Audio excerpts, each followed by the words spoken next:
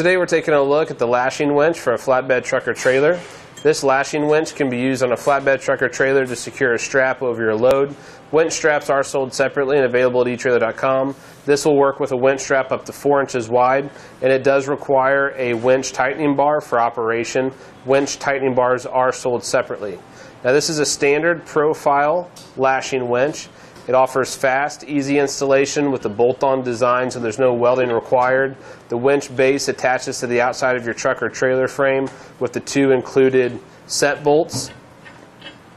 Now this unit features a nice durable steel construction with a black powder coated finish to resist rust and corrosion. On this side right here you have your catch mechanism, so you have the lever right here, you flip that up to disengage, allows it to go into free spool, and then flip it down so that it does engage and hold the strap securely in place. This unit meets or exceeds Department of Transportation requirements and WSTDA specifications. Now when it comes to the overall measurements of the unit, I measured from outer edge to outer edge and got a measurement of about 8 inches wide. From the very bottom of the unit to the top of the unit, this bracket right here was about 6.5 inches tall. That measurement increases to 6 7/8 inches tall if we include the bolt heads. And then from the front of the unit to the back of the unit is about 3 9/16 of an inch deep. It has a capacity of 5,500 pounds. The mandrel diameter, which is this right here, this is 1 15/16 of an inch in diameter. And then the openings for the winch bar, there's 4 of them. Each one of those openings has a diameter of 15/16 of an inch.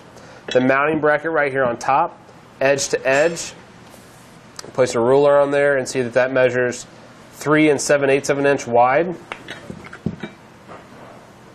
by